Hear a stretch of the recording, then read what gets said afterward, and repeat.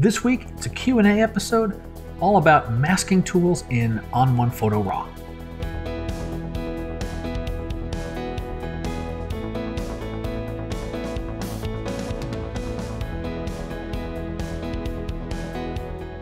Hey everybody, I'm Scott Davenport. Welcome to InPost. Today's episode is Q&A, and before I get into today's questions, I want to get your questions. You can contact me through my website, comments on the video, Twitter, Facebook. If you want to take a picture of your question and send it to me on Instagram, you can do that too. However you'd like to get a hold of me, I want to hear from you. I want to get your questions because those are the idea engine behind this show. Then it makes it a two-way conversation. And we'll all learn something. I know questions make me think about my photography, and hopefully my answers are helping you out.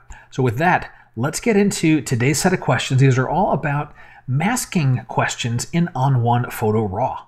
First question is from Carol, and she asked, when I apply a preset, I used to be able to brush away the effect, and now I can't. What's going on? All right. Well, the answer is you still can. You can still brush away effects after applying a preset. You need to be operating either on the correct filter or operating on the entire filter stack as a whole. So let's talk about that here. I'll use this example. So as I recall, Carol, you were using the preset Holga Black and White in Hipster, which actually looks pretty darn cool in this lighthouse. And what you wanted to do was remove the effect or do some selective coloring. And so you're over in effects and you're trying to brush things away. Well, if you want to brush away black and white, you've got to go to the black and white filter. If I start my brushing, my masking right here, right? And I just start saying, all right, take stuff away. I'm taking away things from the vignette, and that's not going to help you remove black and white or do selective coloring. So what needs to happen there, let's go ahead and reset that mask. We would need to operate on the black and white filter. And then when I grab my masking brush and I start painting away, I should paint away where I can see things. See, there's the blue coming through. It's a little better. This was too white. So I start painting away, then I can see I'm getting that selective coloring look. So you need to choose the correct filter. Now let me show you one other thing. Let me reset this mask at the very top in the overall settings. So none of our filters are open, but right up here, there is this mask button. And what this does is it masks everything. So this entire set of filters, I can take this, I can lower opacity of the whole thing, right? You see how that's changing? Or I can do brushing at that level. And so I'll brush all through here. And what I've done is I happen to have a 75-ish% opacity. I'm removing all of these filters from this area that I've masked. So you actually have a lot of capability in removing just individual filters or downplaying the entire effect of a stack of filters or applying a stack of filters to just a portion of your photo with the mask that's in the overall settings area.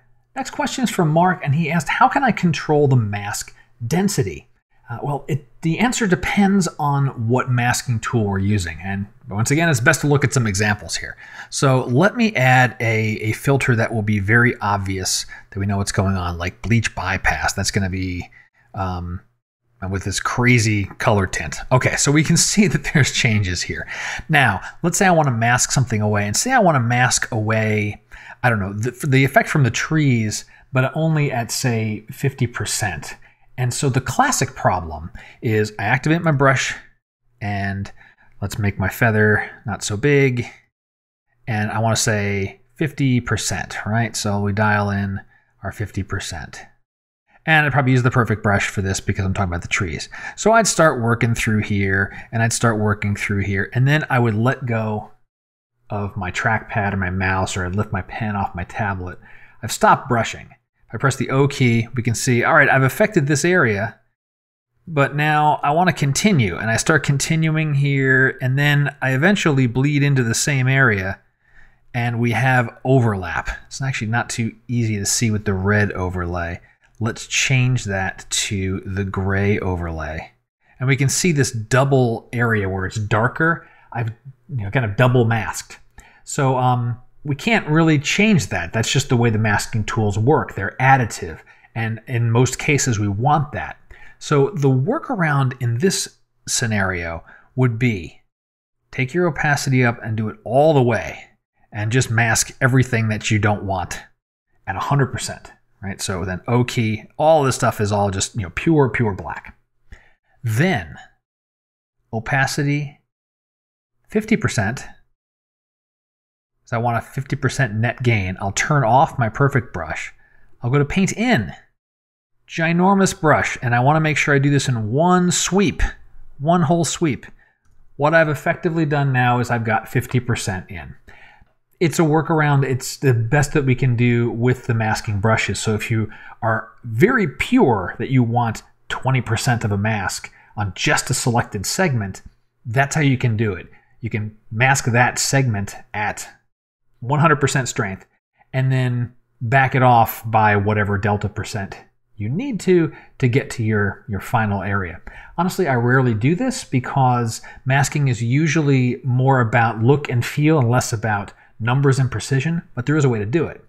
Now, if we're using the masking bugs, let me reset my mask here. If I'm using a masking bug, let's just drop one on there.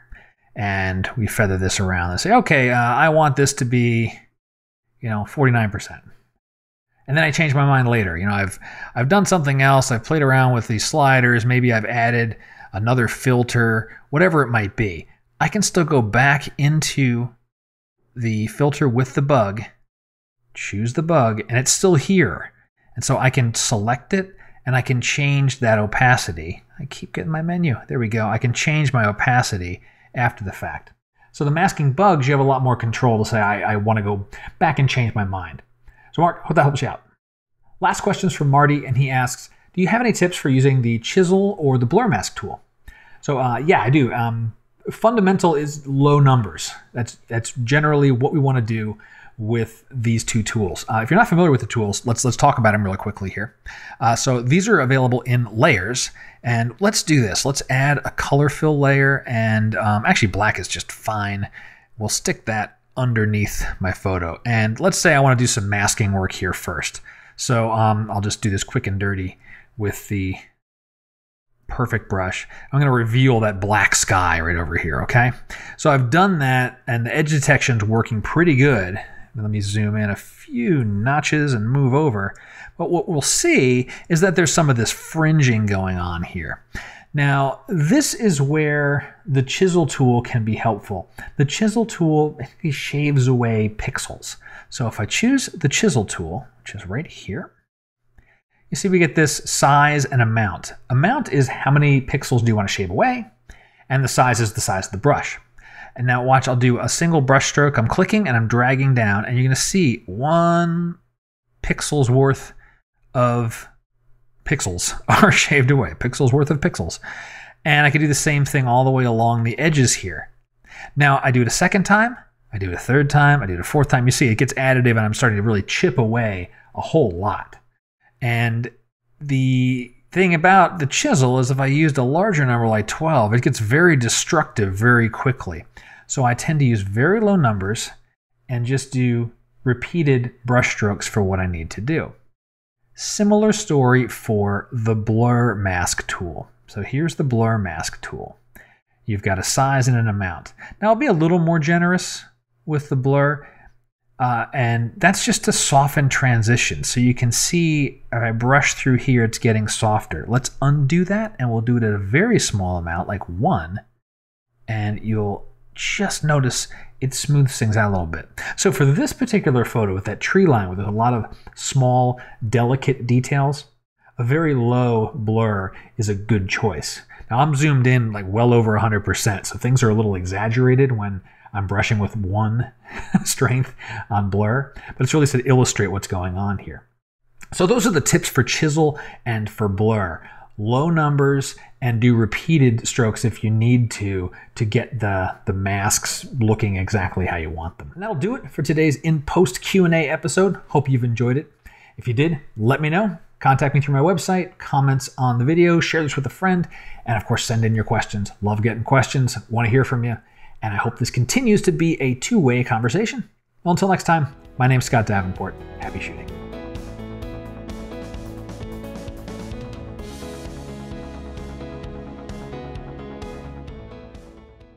use at high level, high and then say low. That sounds stupid.